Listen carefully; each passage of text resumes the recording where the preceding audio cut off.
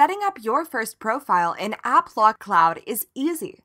Simply click on the default profile that is already made up for you and then press it again to edit and configure the profile.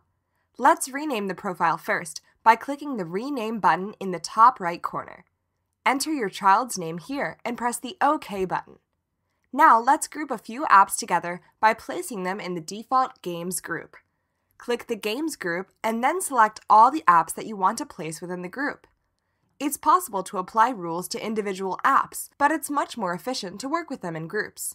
Now, let's set some restrictions on when and how long your child can use those apps.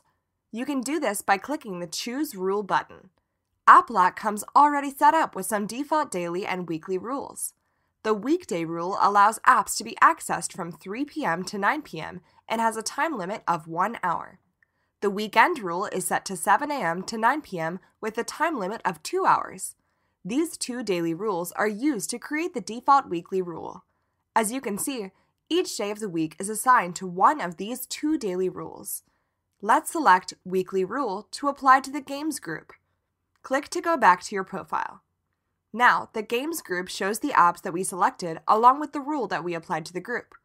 Click as many groups as you want for managing all of your child's apps. If you want to set different restrictions for each group, you will need to create a different set of daily rules and weekly rules. That's all there is to it. You can find more information about setting up AppLock at applockcloud.com, or feel free to email us at support@gizmoquip.com. Our helpful support technicians are happy to help.